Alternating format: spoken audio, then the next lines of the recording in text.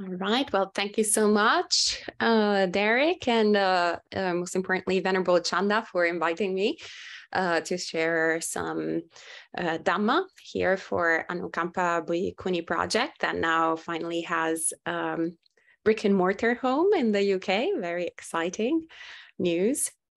So welcome to everyone. And maybe we can start our time by doing some meditation practice. And if you're not in a seated position already, you can find a comfortable position right now. And maybe we can rock our body from side to side.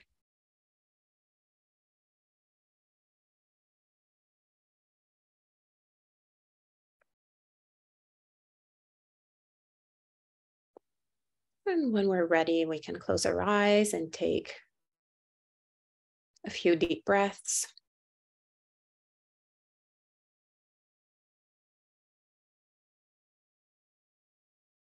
You can relax our entire body.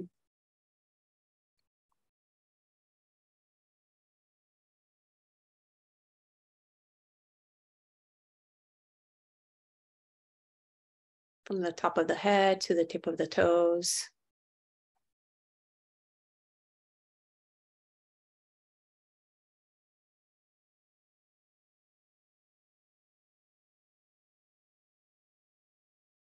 And then we can take a few moments just to acknowledge the mood that we're currently experiencing right now. What does it feel like? Are we perhaps tired? Are we anxious? Are we happy, elated, distressed, grieving?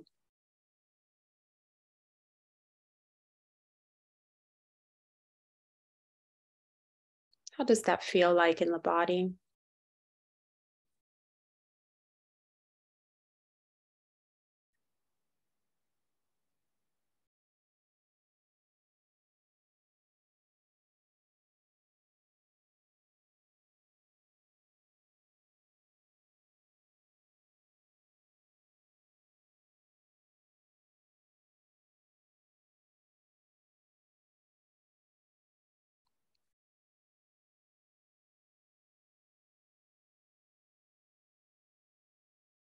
And as we take the time to acknowledge our emotional experience,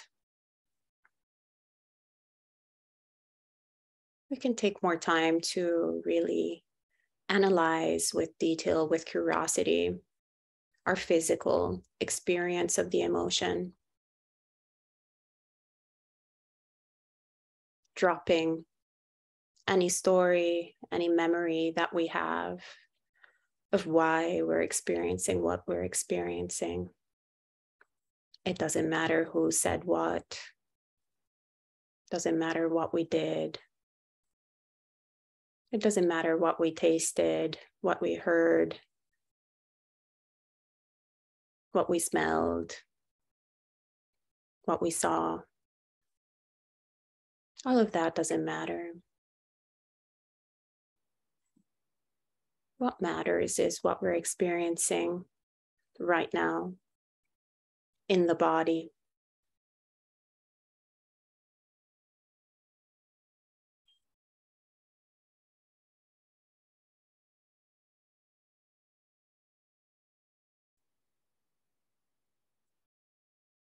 What does it feel like?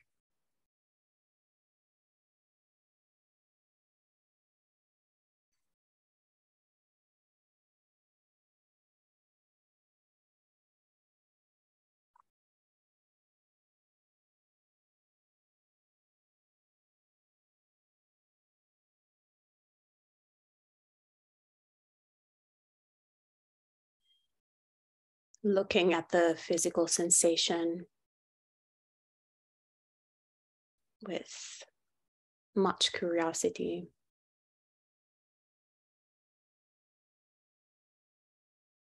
As if we were trying to figure out a puzzle, or if we were a scientist looking at some data.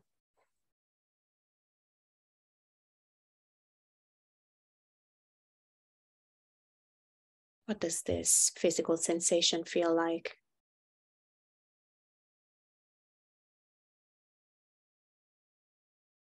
Where does it manifest?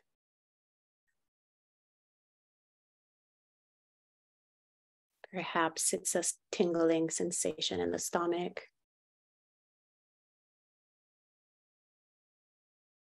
Maybe it's some tension on our shoulders.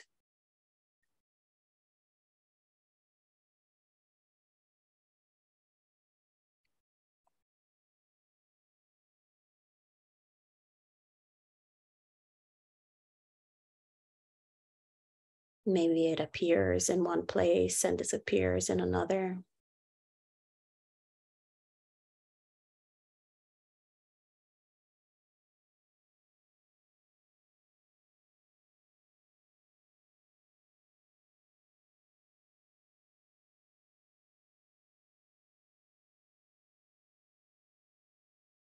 Maybe it feels permanent.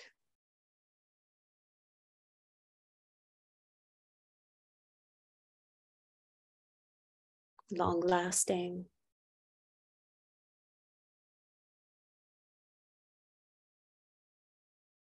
Or maybe it feels like something we can't quite grasp.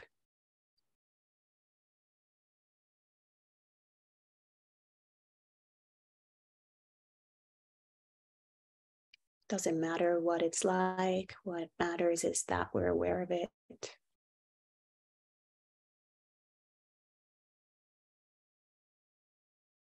Looking at it with mindfulness and clear comprehension.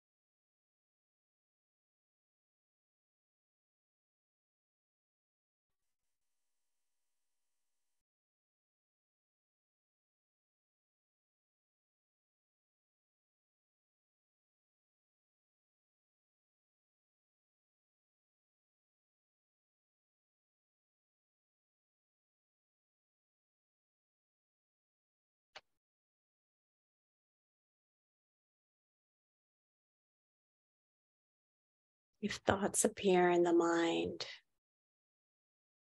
in relation to the emotions that we're experiencing, we can just let them go. Not right now. They're not important. And we can just go back to that physical experience of our emotion.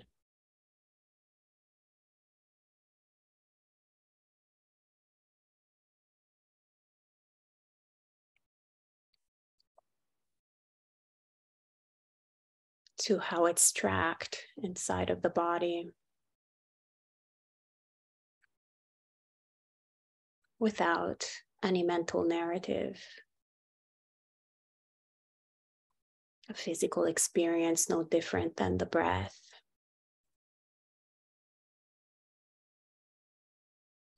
We observe it no different than any other meditation object that we might choose.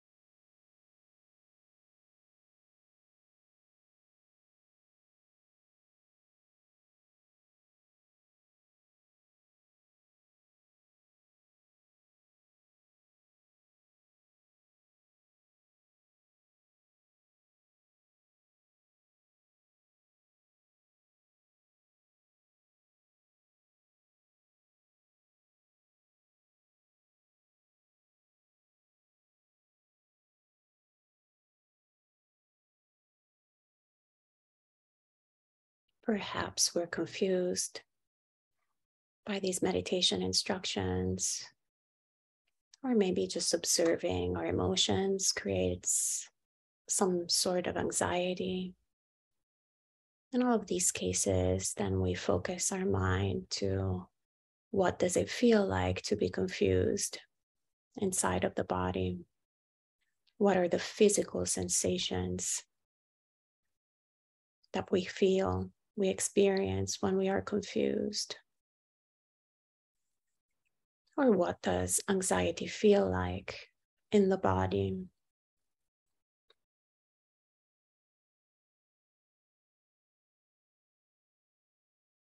And that's our meditation object.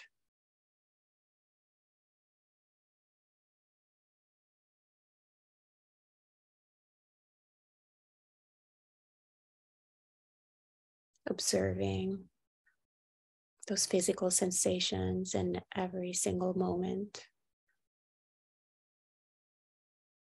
without any judgment, but just learning from them.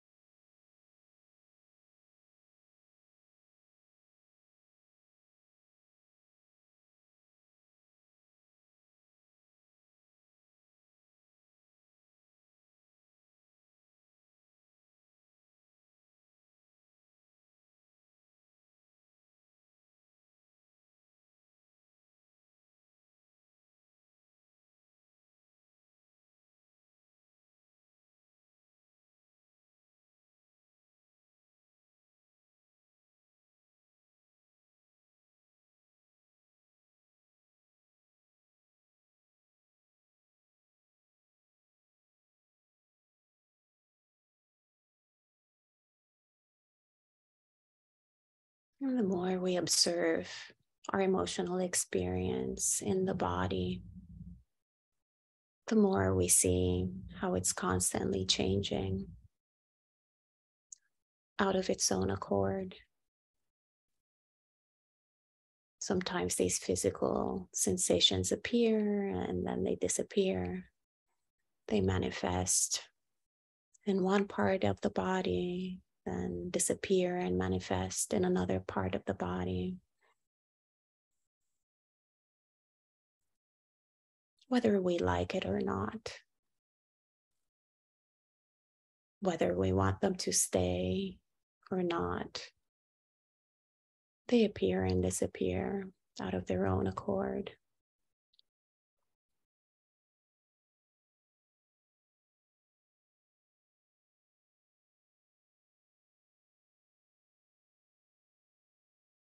They're constantly changing.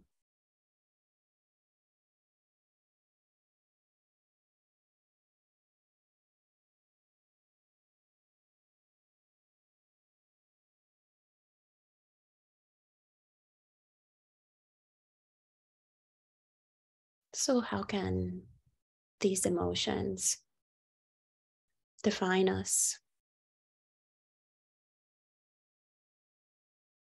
How can they be who we are?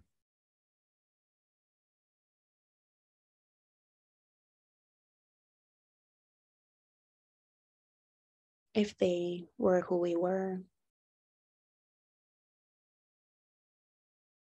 if we owned them,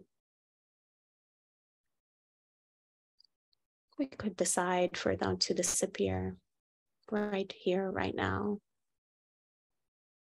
or appear right here, right now.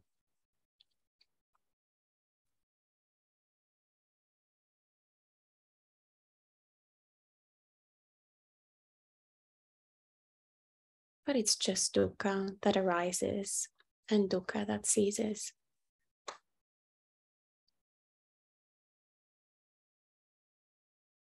It doesn't belong to us.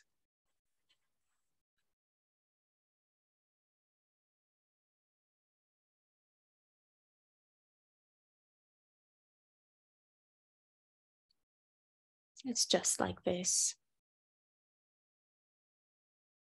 We don't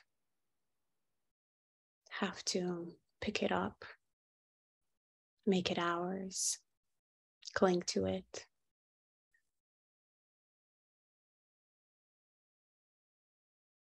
But we can just let it go.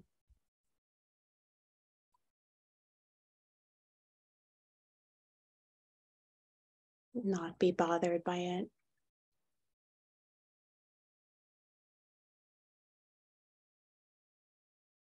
And instead, create the conditions right here, right now, for other consequences in the future.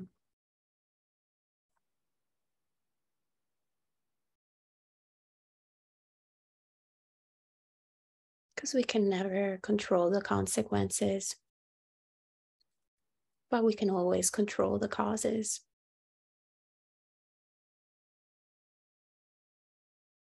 And so we can take the time to wish for ourselves to always be happy, always be peaceful, always be kind, content,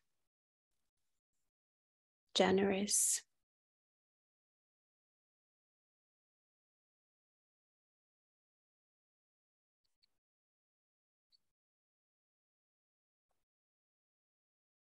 And creating the conditions in our heart for metta, loving kindness, to be generated.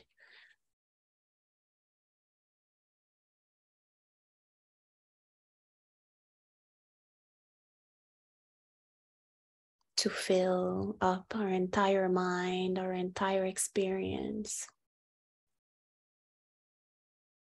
We can shower ourselves with these loving kindness thoughts.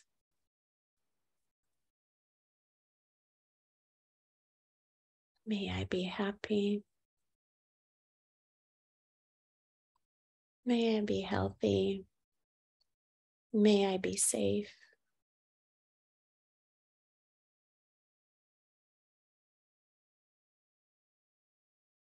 May I be free from suffering.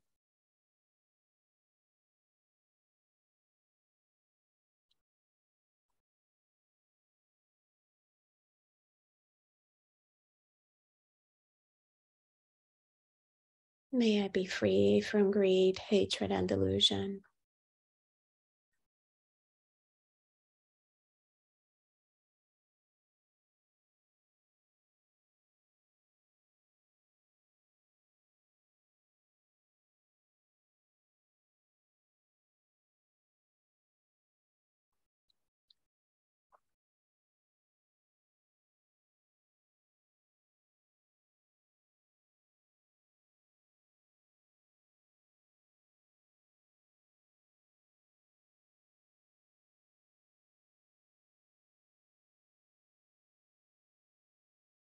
And we can extend this wish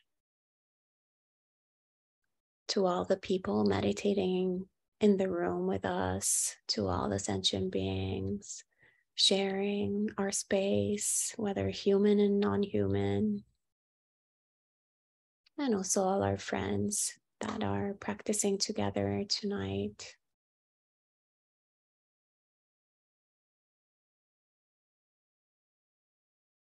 May we be happy. May we be healthy. May we be safe.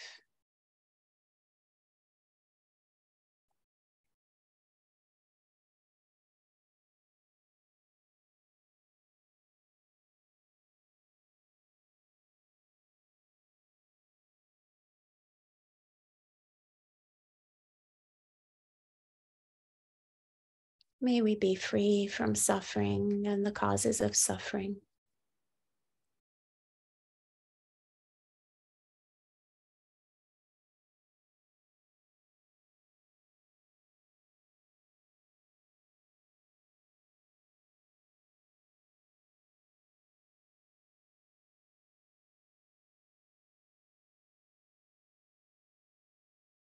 May we be happy, healthy, and safe.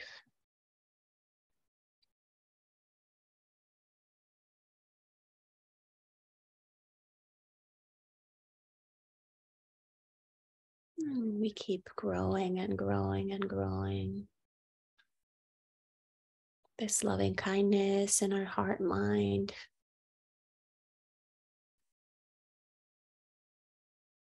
extending it in every single direction. North, south, east, west. Why would we ever want for anyone to be anything other than happy? For their benefit and the benefit of others. May all sentient beings be happy.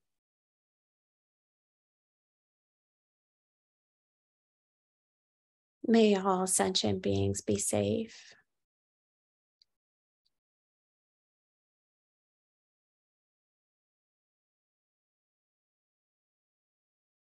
May all sentient beings be free from suffering and the causes of suffering.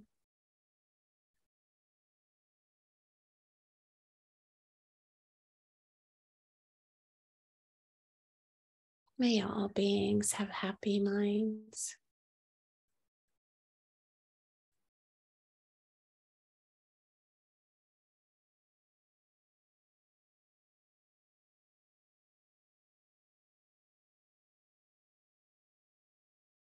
May all beings be free from greed, hatred, and delusion,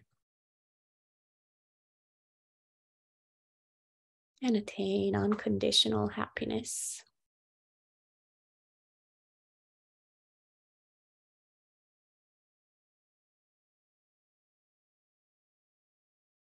May all beings attain supreme, blissful Nibbana.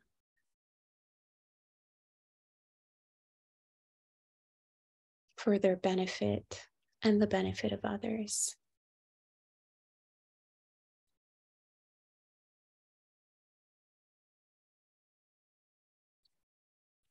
May all beings be happy.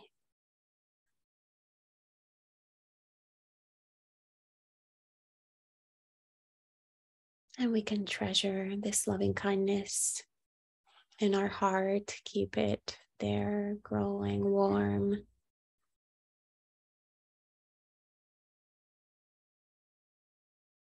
And without letting it go, we can slowly come out of meditation practice and open our eyes.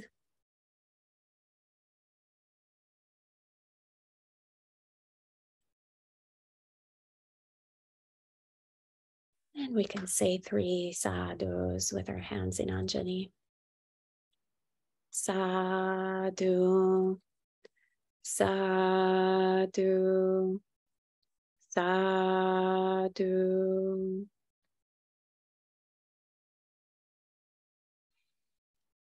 All right, and at this point you can stretch out your legs a little bit if you need to.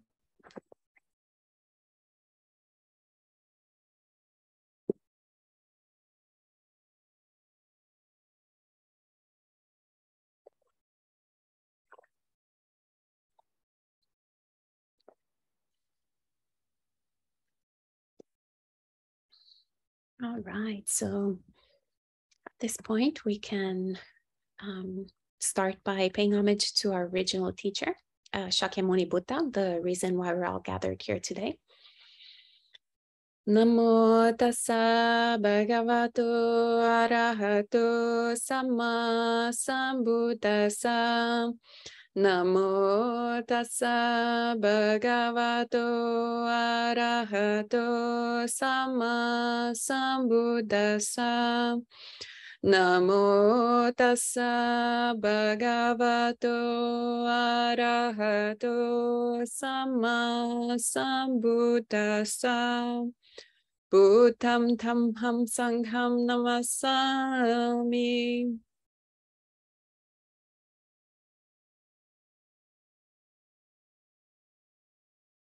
So last time we spoke a little bit about the Therigatha translation that I did last year, and I shared a few reflections on the process of the translation and all the different kind of like an overview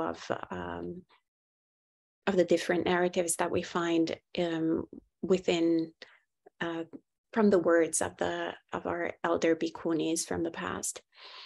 And today I was thinking about actually focusing a little bit on love, since we also just did some metta meditation, and it was preceded by actually an invitation to do some mindfulness of emotions, so an awareness of our emotions. And love is something, you know, that well, we talk a lot about in Buddhism, and we also don't talk much about. Talk a lot about metta, unconditional love, but also sometimes it's difficult, especially if we're monastics, to really can get in the nuts and bolts of love, what love is. And I remember when I was a lay person, definitely I was a very romantic person, and I remember prior to Buddhism, you know, my mind was very much very ambitious and very much all about unconditional love. And when I got to practice, I was like, yeah, you know, I'm still was kind of, you know, pretty attached to this idea of unconditional love. And I was so sure that I was in all my relationships, I had kind of, you know, sort of mastered this unconditional love. But then it kind of, as I was practicing, it kind of dawned on me that actually my idea of unconditional love was pretty much everything but unconditional. It was very conditional. And as my, you know, relationships, you know, ended, I would have more and more conditions for the, the ones that were going to happen afterwards. So I remember going like, yeah, I want a person that, has this kind of personality trait, but not that personality trait, has this job, but not that other job, or is ambitious, but not egocentric, like creative and artistic, but employed, all of these things,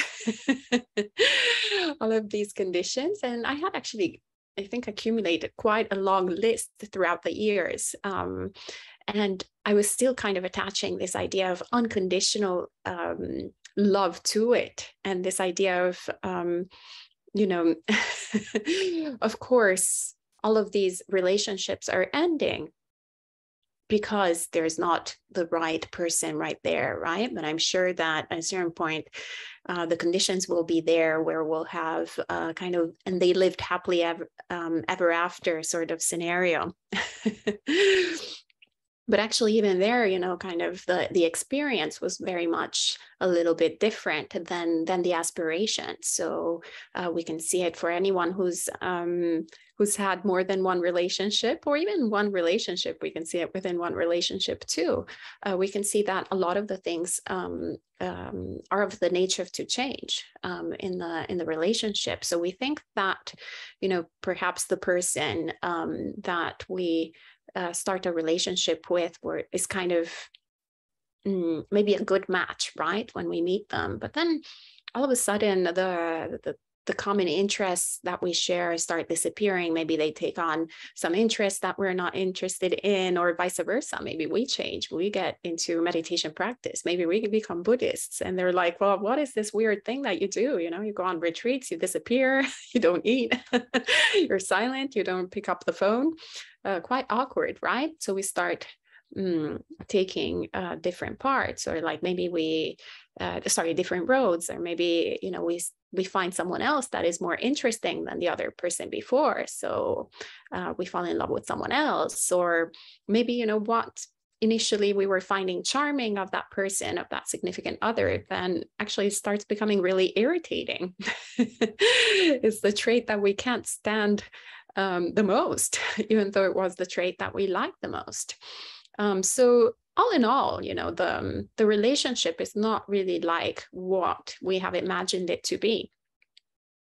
And it's very interesting, how the Buddha tells us that essentially our experience as unenlightened beings is marked by vipallasa, so this distortion of views, distortion of reality, distortion essentially of perception, actually. And so essentially he tells us that what is anicca, what is impermanent, we take as permanent. And what is dukkha, so what is suffering, we take as instead as pleasant, as happiness. And what is impersonal, anatta, we take as personal. And then also what is asubha, what is non-beautiful, we take as beautiful. And so we see when we, there's actually a beautiful song in Italy that used to be one of my favorite songs. I remember I would used to listen to it from time to time. It's actually a song from the 60s that I think really captures, it's not a Buddhist song, but says this really Buddhist thing that I remember thinking was really, really real. And it goes basically, mi ritorni in mente, bella come sei, come non sei tu. It's translated, it's you come back into my mind, beautiful like you are not. And it's this kind of constant distortion, where especially if maybe we can also experience that if we've had long distance relationships, maybe, or maybe we've met some person one time and then we see them after a couple of days and we're kind of like, wait, that's not exactly, don't look exactly like I remembered, both physically and personality wise, right? That's because we kind of fabricate most of the time a lot of stories in our mind, both when it comes to the body and when it comes to the traits that this person is manifesting.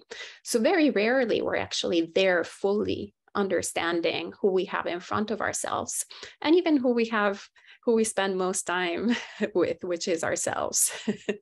So we have a very little understanding of ourselves and others. And today I wanted to kind of see what, kind of explore these sort of themes within the Therigatha, so within the experiences of the different theories who are all fully enlightened. And when it comes to physical appearance, for example, there is different episodes in the Therigatha that where either, for example, Mara comes up to Upalavanna and starts, trying to both kind of interest her in sensual pleasures, interest her in kind of, he's pretty much actually catcalling her in a way or the other. We can use that modern term.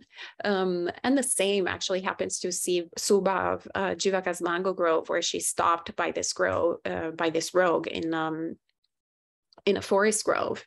And he also is very much enchanted by her physical beauty and by her youth, and is very, very vocal about his interest towards her. And so both Mara and both the rogue, and probably the rogue is a manifestation of Mara anyway, but they're both dealing with enlightened women here. So both of them have this sort of communication where they're not quite understanding that the person in front of them is fully enlightened, and they're trying to dissuade them from living the holy life. But there's very different means through which, for example, the rogue tries that out with Subha. And so maybe he, at a certain point, he makes all these references about the beautiful forest, that is such a romantic setting. Or he starts infantilizing her by calling her, oh, young and innocent girl. And he's like, what are you going to do here all by yourself in this forest? And I'm paraphrasing here, I don't remember the exact words, but basically, essentially, he's trying to instill fear in her, and also that need perhaps for protection. And just as I was saying before earlier, how Mara does kind of a similar technique with Upalavanna as well. And he describes also her with all sorts of nice appellatives based on her physical body, and also describes possible pleasant scenarios that if she disrobes and kind of elopes with him, that could happen as a lay person. So nice fabrics that she could enjoy, nice dwellings, nice this, nice that. But in particular, he's very much obsessed with her physical appearance, and in particular with her eyes. So he, as he keeps on, praising her, at a certain point, she's fully awakened. So I have a quote here from her that I would like to quote from her. She says, well, what do you consider of value here in this carcass, full of corpses, bound for the cemetery, destined to break apart? What have you seen that makes you so deranged? So this is perhaps not the most famous quote of Subha Jivaka of Mango Grove, but I really love it because I find it's very much connected to how we can also get deranged. In, as I was saying earlier, quoting that Italian song, we can get very deranged whenever we take up, a physical element or a personality element and start building it up in our mind. And so what is it really that we find that we consider of value here, as she's asking to the rogue, as Subha is asking to the rogue? Here in particular, she says, in this carcass full of corpses, because actually when we think about it, our body that we can get very fascinated with from the outside, actually especially for people who are not vegetarians, but even vegetarian people, actually, our body is full of corpses. If we're not vegetarian, we definitely eat constantly a lot of carcasses. So it's all full up. But even if we're vegetarian, actually, there's lots of different, we're a host of lots of different worms and all sorts of different sentient beings that both procreate and die within our beautiful, pretty body. And so this is true for ourselves, and it's also true for others. And also when it comes to all these beautiful physical parts, we see obviously in the part of this poem that is probably the most famous is when actually Subha takes her eye and it's like, oh, do you really think that this eye is so beautiful? And she like literally eradicates it from her face and hands it on to the rogue. And when he sees this eye essentially deprived from the other conditions of the other sort of pleasant parts of the body, but only sees this bulb, kind of bloody bulb there, which is the eye that he found so beautiful. In that moment, actually, he had a lesson of Dhamma. He understands, and he also leaves her alone and pays respects. Right? But it's very interesting how when we see these single parts of the body, they're actually quite gross in and of itself. But when they are together, then, or they are in a certain context, then we find them appealing. So there's a lot of actually, teachings of Asubha within the Therigatha, both in terms of actually instructions of the Buddha to a lot of the Theris, and also teachings of the Theris, like as the teaching that Subha gives to the rogue and to us as well, in terms of inviting us to reflect actually on how what is it really that we consider beautiful, and how does this process appear in the mind? And how this process also is dependently arisen, essentially, right? So that is essentially a teaching of dependent origination, of how, once again, also the body, also the eye is pretty when it's in these conditions. And when those conditions aren't present, then it's not pretty anymore, right? And the same goes with anything, with our hands, with our feet, with any single part of the body. So what we find attractive is dependently arisen. And when those conditions stop being there, stop manifesting, then that result of attractiveness stops being there. And of course, she's fully awakened. So she has, I have another quote actually from her that I find extremely beautiful, where she says, her essentially experience of the world as an enlightened being. And she says, there is nothing in this world, even with all its devas, which I could now have craving for. I do not know what it could be like, since it has been completely uprooted by the path. It's so incredible. I love how she says that essentially there is nothing that she has craving for. So he basically, after he lists all the different beautiful things in samsara, including himself, and all the different scenarios, so she's like, well, this is kind of completely useless. There is really nothing here that you're trying to play a game that there is no conditions for you to play this game, essentially.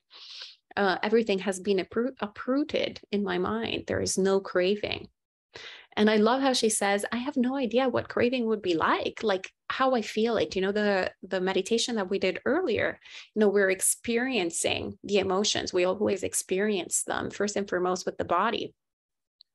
There is that physical sensation that really builds up our experience, and that usually we act upon that physical sensation. It all happens very, very fast, very quickly. And it's all marked by craving. And it's incredible how Somā has none of that. She has no idea what craving is, not in the sense that she doesn't understand craving, but she doesn't have craving. So she's like, I have no idea what it is. It's being completely uprooted by the path. It's not present there. So there is no need to keep on playing this game. And once again, all of these teachings are teachings to make us understand the practice of Asubha meditation, looking at the non-beautiful, the non-glittery side of the body are all important ways through which we pierce this delusion. So, you know, the kind of greed and hatred, usually we have a bit of an awareness of how much greed and hatred we have, but delusion is very, very difficult. We can only see it in hindsight. I definitely have still a lot of delusion to dispel, unfortunately, but I've also dispelled a lot of delusion throughout the years. And this is actually what is very interesting to me, when right now I have no idea exactly what kind of delusion there is still present in my mind. But I know how powerful this path is, the Noble Eightfold Path, the teachings of the Buddha are, because I can see how much delusion I have dispelled throughout the years just by practicing the teachings of the Buddha. So there's a memory, if we look, each one of us, when we first start really practicing the Dhamma, of how erroneous our view of things are and how much we were creating suffering, thinking that we were pursuing instead happiness, right? And that's basically how we're, as we change, as we shift, our habits, as we shift, basically, as we start practicing in accordance with Dhamma rather than in accordance with Moha, then we become happier and happier. But we can also see how we have dispelled, how our mind has changed, how it has shifted, and how we also relate differently to sensual pleasures, hopefully anyway, or how we are understanding the importance of letting go, how we're understanding more the importance also of giving, of generosity, and how the first people that are benefiting are ourselves, right? But we also see the danger of sensual pleasures. We see the danger of engaging in certain sensual pleasures that maybe we might have come to the path. At least I remember when I had entered the path, being Italian, we have some cliche of being pretty attached to food, right? So like food was a big thing within my daily experience, and was very difficult to be even on the 8 precepts. You know, the joke that I always make is that in the United States, people are always like shocked when they realize that monastics are celibate. They're always like, oh my God, how can you be celibate? That's like, whoa, really insane. And in Italy, everybody's like, oh my God, how can you not eat dinner? That it's insane. Totally okay with the celibacy. Like, they're like, all right, whatever. But what is really shocking is the dinner. And so, yeah, there's each one of us, you know, has a bit of kind of a tendency towards one particular or multiple particular sensual pleasures that we rely on, that we essentially take refuge in whenever we're experiencing suffering. We experience suffering, and then we take refuge. I used to take refuge definitely in the fridge. I used to take refuge in the pantry. I used to take refuge in pasta and pizza. There was a time in my life, actually, up until Buddhism, really, where literally I could not live for longer than a month in a place where there was not Neapolitan pizza available. It was like my rule. Even in London, I found a neighborhood where there was a Neapolitan immigrant who had a pizza place. And I was like, okay, now I can live in London. But it was like a really mental thing, something that was very, very much true to me. Like literally my experience was that if there was not Neapolitan pizza in my life for longer than 2 weeks, I would become extremely depressed and suicidal. Really silly, but very real. I still remember that. And now actually, well, I live in West Orange, New Jersey, where there's definitely, well, there's pizza, but definitely nothing even close to Italian pizza, right? And I'm actually so much happier than I used to be when Neapolitan pizza was readily available. Actually, in Italy, I was in Italy for a month and a half, and I didn't even have pasta. Not true. I had pasta twice in a month and a half. Crazy, huh? Because nobody has pasta in Italy before noon. So it's kind of like mission impossible, right? It would have been tragic for me prior to Buddhist practice to even think about it. I would have suffered just at the thought of it. But anyway, so it's very important to see how we can really relate to sensual pleasures as a source of happiness, but not because the Buddha, tells us so, or because we read it in the suttas, etc., but really by analyzing our experience of reality, looking at where we are, kind of hung up towards, and also seeing how we are relating to it and how unskillful our mind becomes towards sensual pleasures. And when we make progress and we overcome, our attachment towards some particular things, just like Neapolitan pizza, that might sound ridiculous, but once again, it was something pretty real with me. Then we can see, oh, actually, wow, there was a lot of danger in pursuing that, the danger of sensual pleasures. And we can see, getting back to the Therigatha, actually, Upalavanna gives us a really interesting, really extreme, actually, example of that, of the dangers of pursuing sensual pleasures. So she, and her realization of that. So she talks about in her poem of, well, it starts like this. I shouldn't have it here. Yeah. And she talks about, we were mother and daughter, but we also shared the same husband. This terrifying and horrible situation gave me a sense of urgency. And she says, damn impure sensual pleasures, foul smelling and painful, where mother and daughter share the same husband. After seeing the drawbacks of sensual pleasures, I saw the safety of renunciation. I went forth in Rajaga, from the home life into homelessness. And so we see how sometimes we can very much pursue certain ideals, and then they manifest in something quite different than what we want. A lot of people, whether it's, a heterosexual relationship or a homosexual relationship or a transgender relationship, whatever it is, it doesn't matter. But we can idealize relationships so much, but then it can actually lead to so many different complications. And we see here for her experience back then in ancient India, it was quite, polyamory was very much prevalent and not necessarily consensual.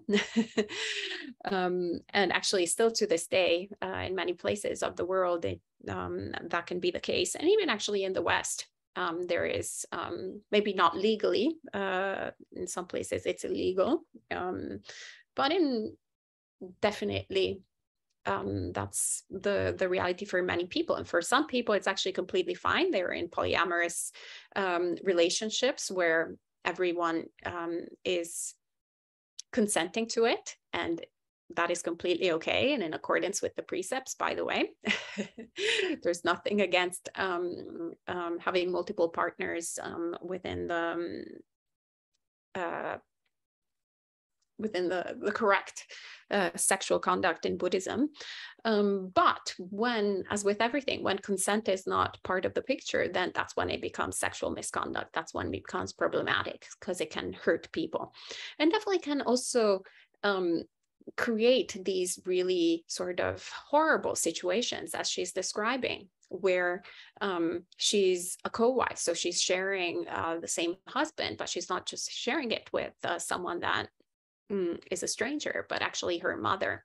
And this creates this realization that this would have never been her experience had it not been for the pursuit of sensual pleasures. Perhaps the husband, and here, of course, where we can just run on assumptions, because she doesn't really clarify exactly what, in her poem anyway, of what exactly was going on in that relationship. But we can see once again in ourselves, what is it that can lead us to to essentially arrive at sexual misconduct or do things that can harm others and also harm ourselves, of course. And it's always that basically uncontrolled pursuit of sensual pleasures. That's why we have that precept also we have that practice of in Buddhist countries of during the Upasata, usually Buddhist people will then actually practice celibacy for a period of time, even though they're not monastics.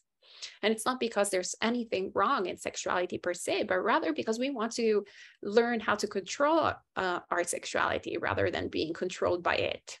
Understanding that actually sexuality is a really strong desire, is a really strong pulse, which can easily dominate us rather than the other way around. And that doesn't mean that we have to be all monastics, obviously. Although I have to say that nice Yelp review, there's 0 complications. Celibacy has 0 side effects. But, we don't have to necessarily go from 0 to 100%, although I highly recommend it. But at least to start learning how to contain ourselves. It's the same thing with the precept of not eating after noon for lay people as well.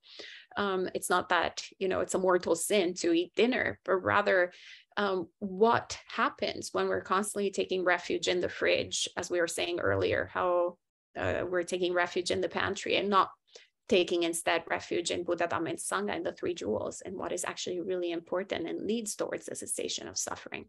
So we want to experience that joy of missing out, of seeing how there is a different way out than instead of constantly, whenever we're experiencing dukkha, to always go back to having some sensory input.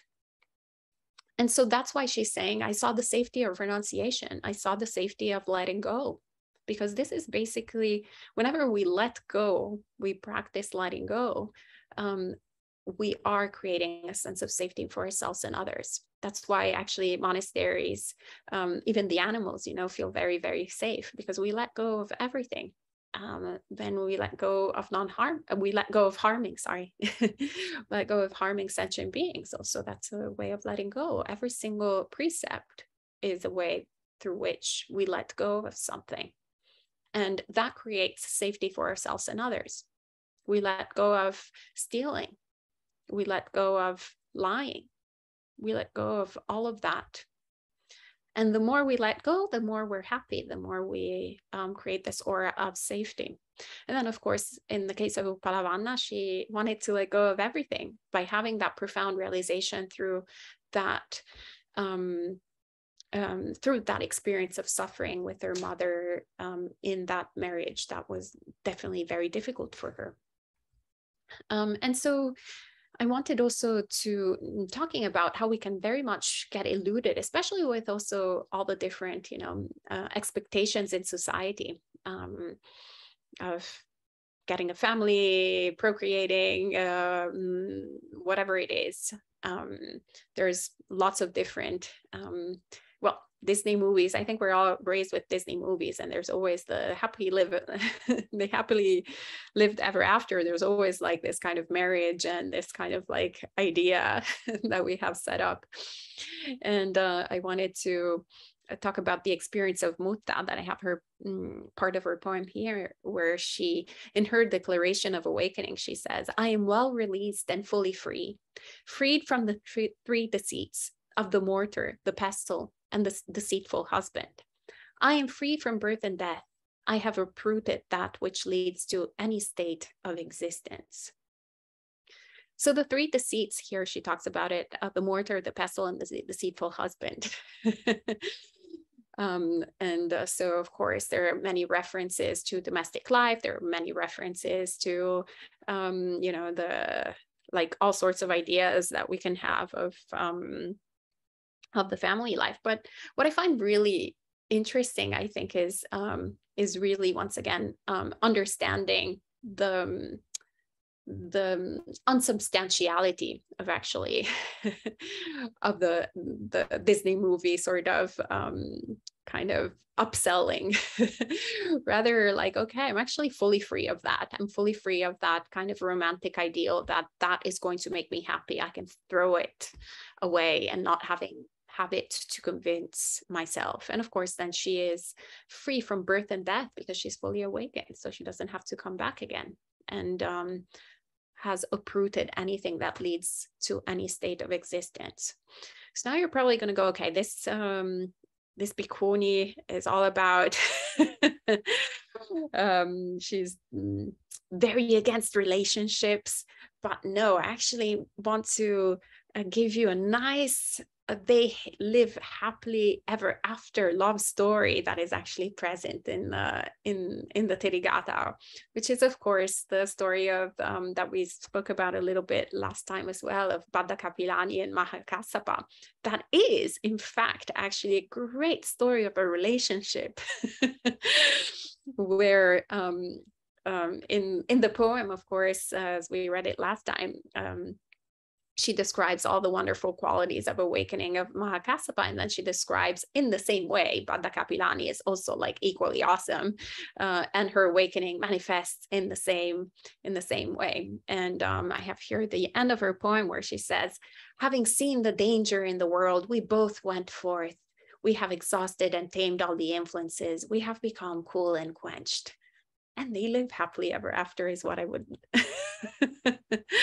I would add here, because once again, yeah, they literally it's the culmination of the path, is the relinquishment of all suffering, is the really such a beautiful story where they both come to the understanding, instead of having all these expectations that are not fulfilled and not met with one another, they just throw it all behind, but at the same time staying together, actually staying together with what is really the love that we talk about in Buddhism, which is not the love with attachments. It's not the love that we were talking about earlier. I will only love you if this X, Y, and Z thing comes into being. But there is the love of the unconditional love for one person, but for all sentient beings as well. And that is, the metta that we aspire to. It's very interesting because, obviously in the Karaniya Metta Sutta, which I am sure you're all familiar with, the way that the Buddha talks about how to essentially cultivate metta. He talks about it in terms of just as a mother who would protect her only child, essentially with her life. Then one would cultivate this boundless love towards all beings. But sometimes it's my impression that, a lot of times we can equate this love, this motherly love, with actually a love that has a lot of attachments, because at least, I don't know, maybe Italian mothers, having an Italian mother, I have a bit of a definitely very loving mother for sure, but with a lot of attachment, a lot of conditions, a lot of anxiety, a lot of it should be like this, right? And that's not quite what we're talking about when it's coming to unconditional love. There is, though, a story that here, a poem that I will end this this Dhamma sharing today, which is the verses of the elder Bhaddha's mother here in the Therigatha, that is instead an example of like beautiful love from a mother for her child. So the mother and the child, she's a bhikkhuni and he's a bhikkhu, actually. And this is the way that an enlightened love manifests. So she gives his instruction to him. She's fully awakened. He is not. So she says, Bhaddha, do not get caught in the endless thicket of the world. O little child, do not take part in suffering again and again. Bhaddha, the sages dwell easily, carefree and free from doubt. They have become cool and tamed and abide free from influences. That path walked by the seers who have attained vision, leading to the end of suffering. Vada, devote yourself to that. And Vada replies, Mother, you speak from a place of self-confidence. I suspect, Mom, there is no thicket to be found in you. And she replies, Vada, not even the slightest thicket based on any conditions, whether inferior, superior, or in the middle, can be found in me. I have destroyed all influences by meditating with heedfulness. I obtained the 3 knowledges and completed the teachings of the Buddha. And he replies, my mother spurred me with a noble goad, with these compassionate verses of the highest benefit. After I heard her words, instructed by my mother, I was met with a sense of urgency to practice the Dhamma for the attainment of safety from bondage. With a mind bent upon striving, active by day and by night, being exhorted by my mother, I touched the highest peace. So I just love how, it's such a beautiful manifestation of the real love, the quintessential enlightened love of a mother for her own child, where she actually establishes him, no different than the Buddha, how he does the same thing with Rahula, establishes him in the Dhamma, and then creates the conditions for the child to be completely free from suffering. And she does that by giving him clear instructions on how to let go, on how to relinquish.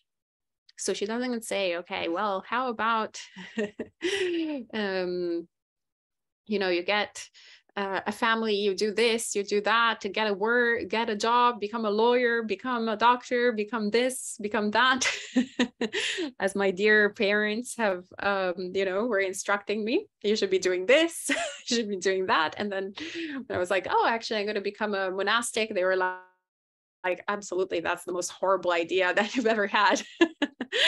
Or you should have children. Wait, you don't want to have children. That's horrible. Why are you doing that to me, etc. And personalizing that. And that's when basically love, there's of course love.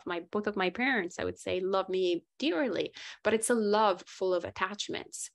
And so instead, actually what we want to cultivate is keeping the love and throwing the attachment out, and understanding that there's a way to do that.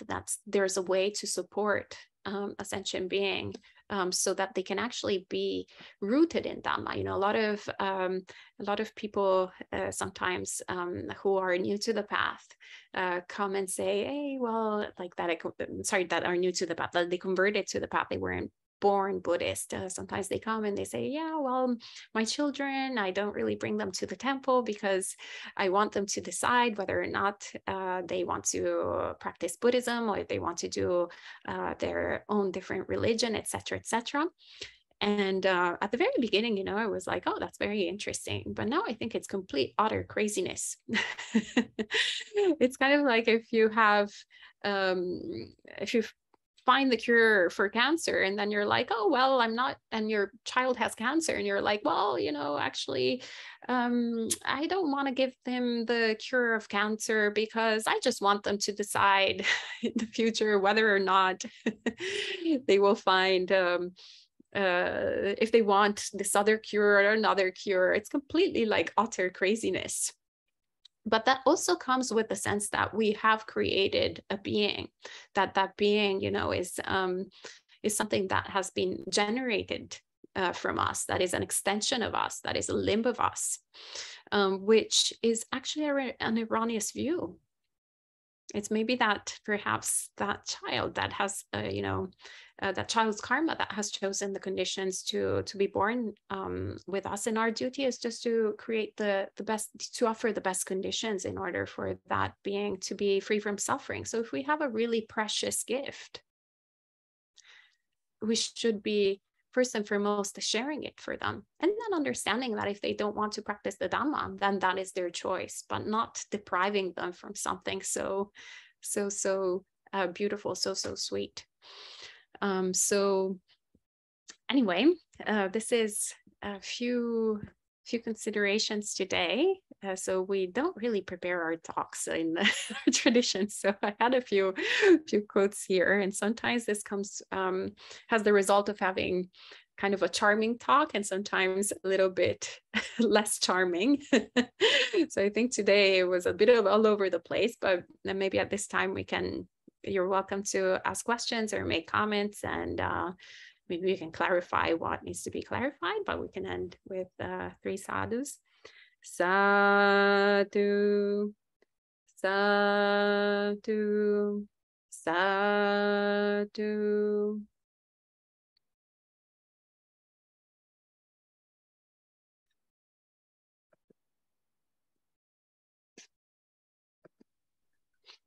Hi, James. You're the first today. Hello.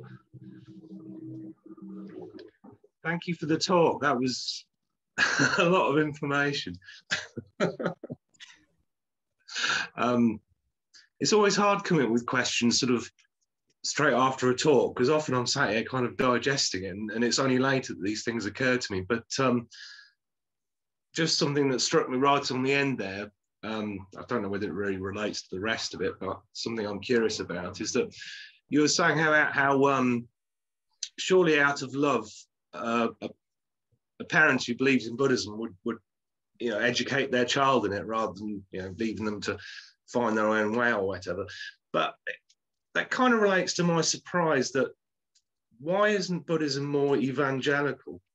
It doesn't seem to be very much like, I mean, is there rules against it or something? Because it seems to very much sit there and kind of hope that people will find it rather than going out in the streets, as Christians definitely do.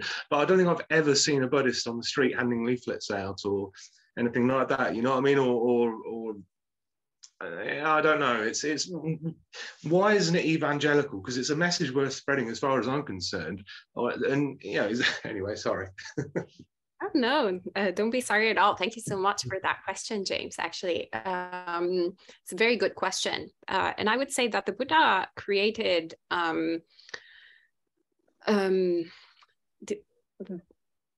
wouldn't call it evangelism, because there's not the idea in Buddhism of going and converting people, but rather it's embedded in the monastic precepts to actually, at least in early Buddhist precepts, in early Buddhist practice for monastics, it's embedded actually to be constantly in contact with lay people. So making the teachings available.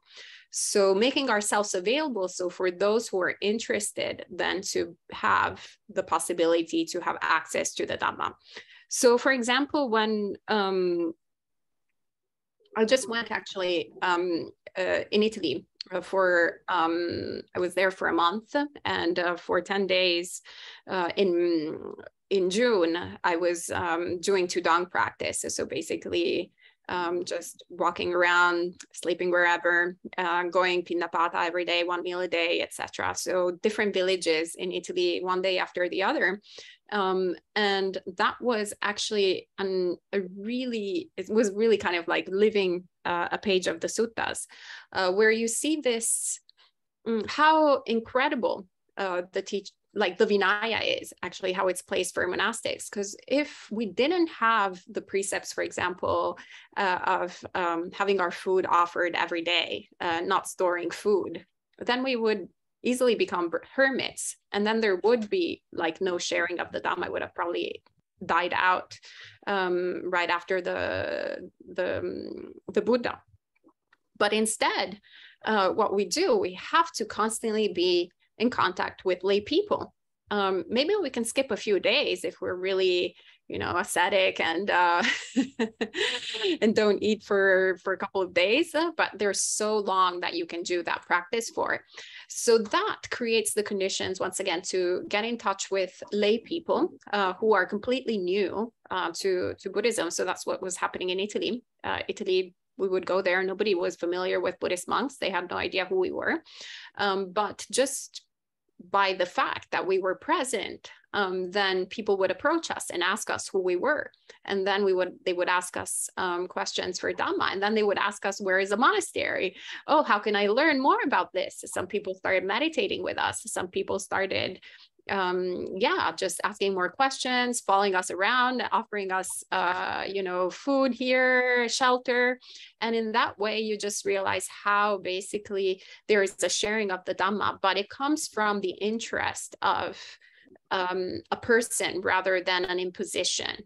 And so then if someone has an interest and comes to something with that mind state, then I think there's more chances that actually they will be pursuing the path and doing this practice for their benefit and the benefit of others, rather than kind of having different weird intentions about it. I don't know. I thought it was actually a very genius, simple way of sharing the Dhamma just with people who are interested and ready, rather than doing a sort of kind of more concerted effort.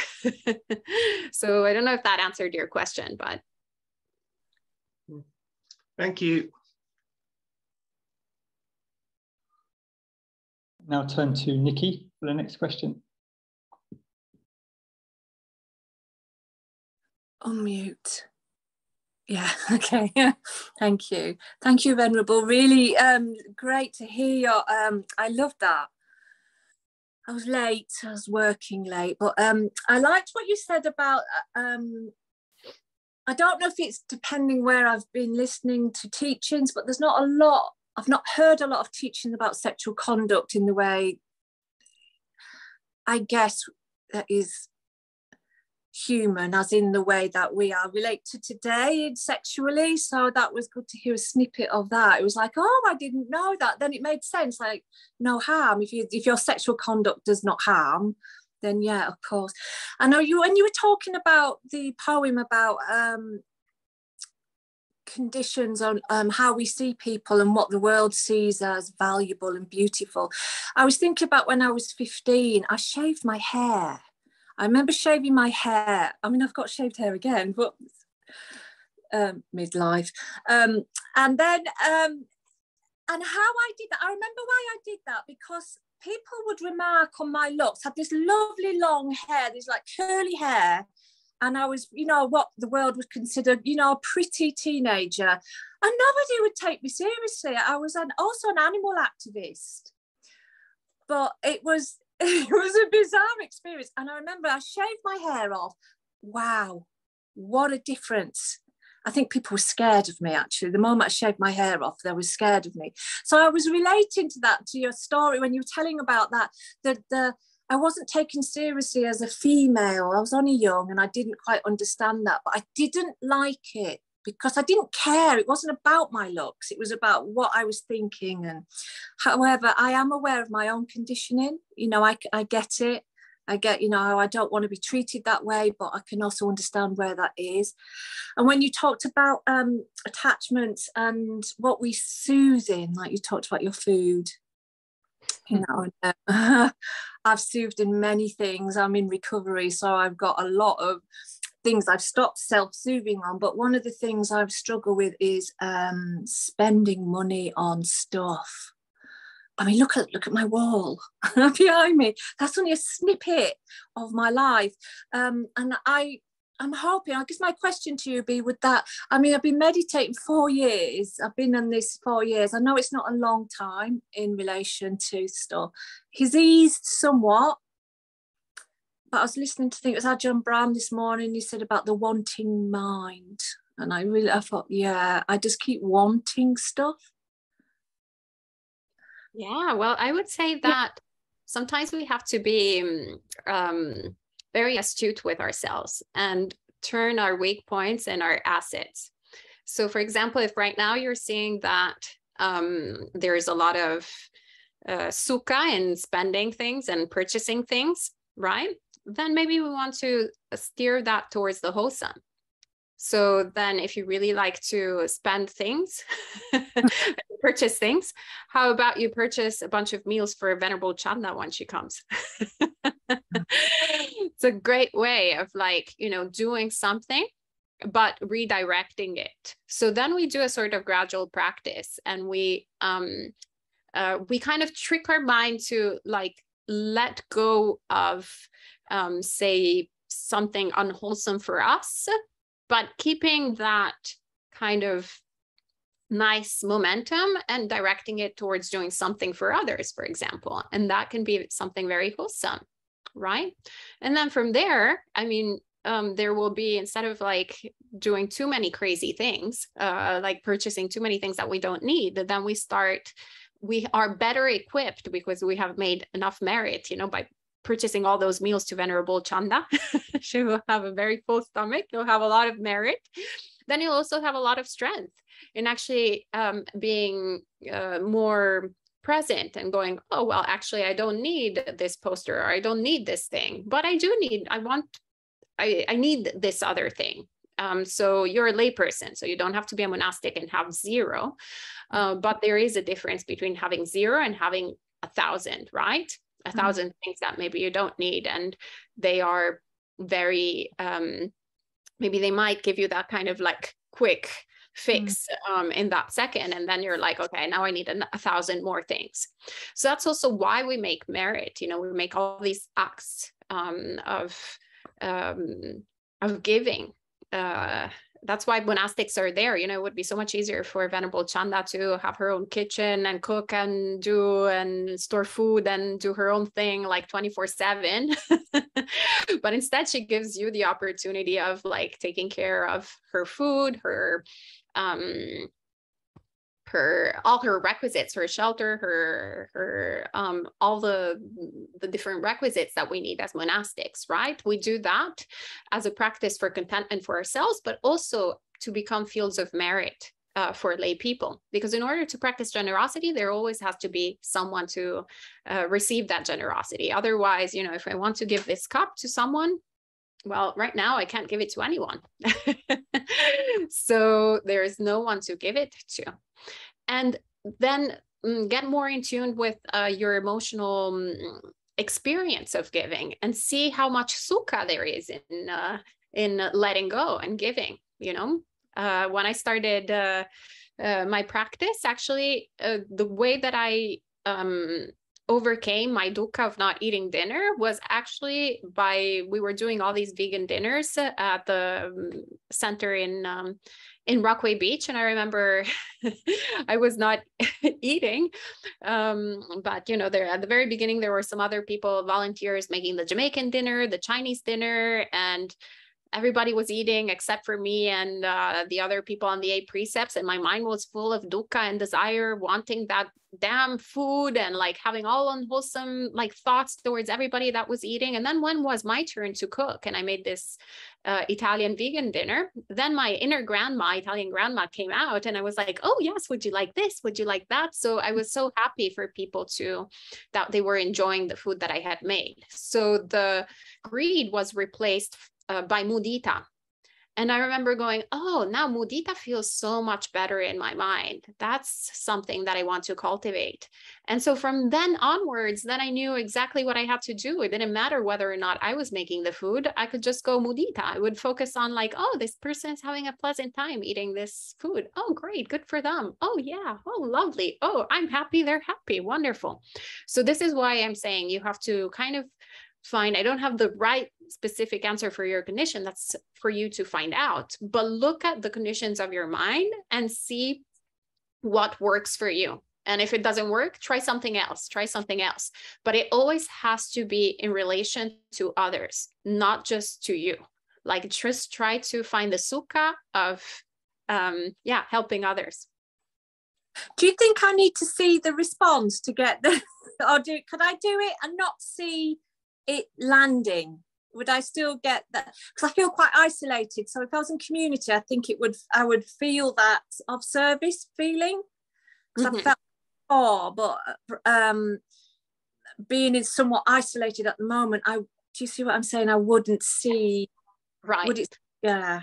You can recollect your act through meditation practice. That's meditation practice there, Sila Nusati. You can do also Dana Nusati. So you can recollect yourself, how great you are, by the way. Like, oh, I just sent a meal. I'm great.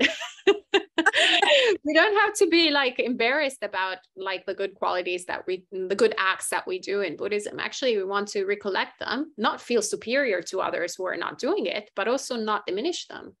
So you can recollect that. Yeah, absolutely. Thank you a lot.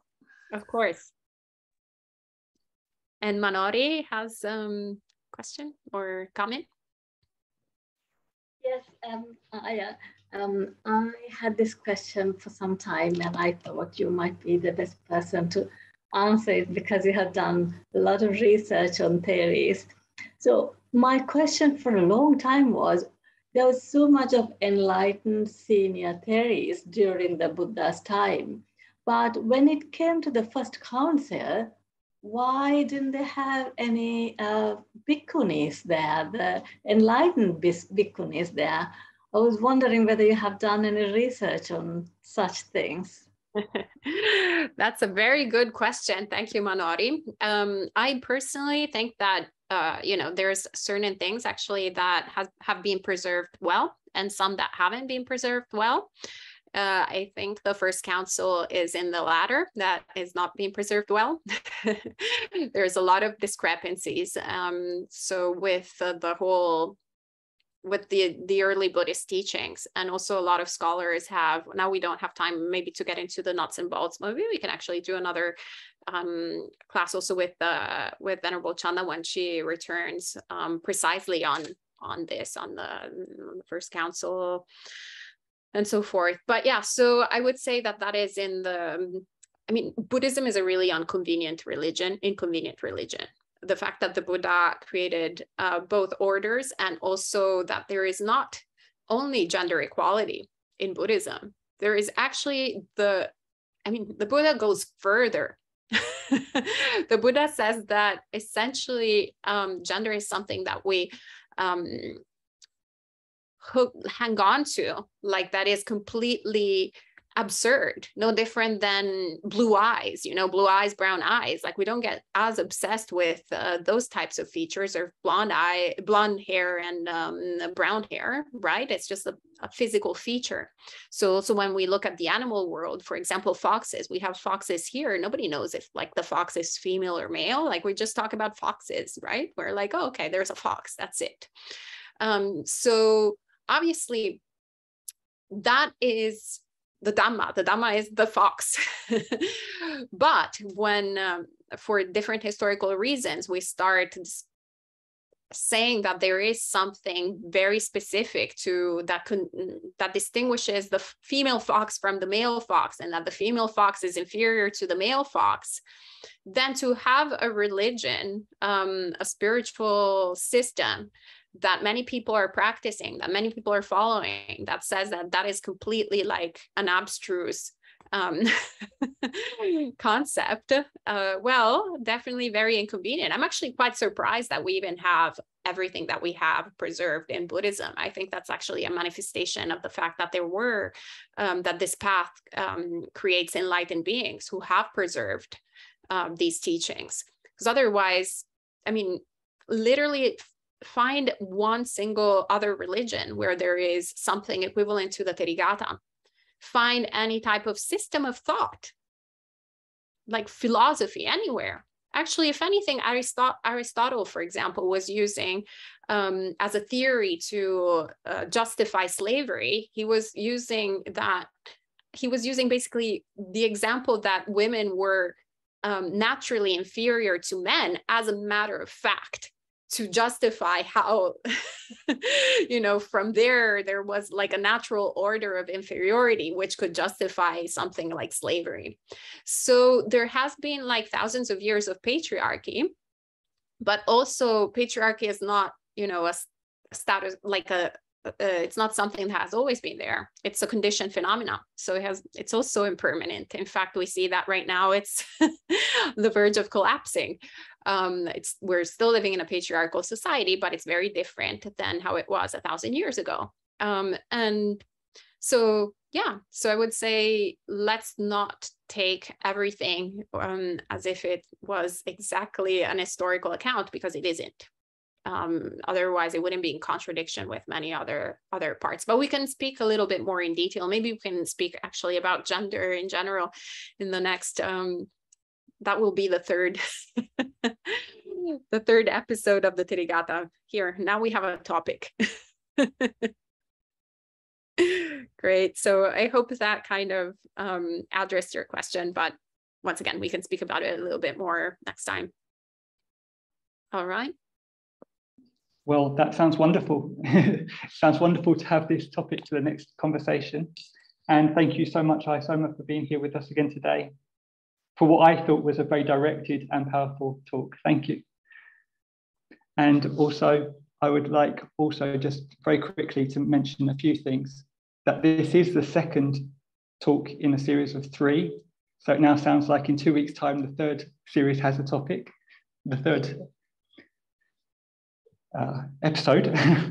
Okay, so the first episode can be found on this Zoom YouTube link, which I have just posted into the chat if you would like to look it up for next time. Also, if you'd like to find out more about Empty Cloud Monastery and also the work of Ayyā Somā, this can be seen via the Empty Cloud website, emptycloud.org. And it was mentioned during this question and answer session that there might be an opportunity to provide for the requisites of Venerable Chanda. Thank you for that mention.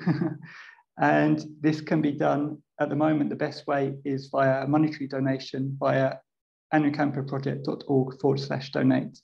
And from November or December onwards, there'll be an opportunity to offer dana in person again, which we're really excited about. So thank you for being here, and I look forward to seeing you again next week. And Ayyā Somā in 2 weeks' time. Looking forward to it. All right. May you be all well and happy, and may all good things come to you.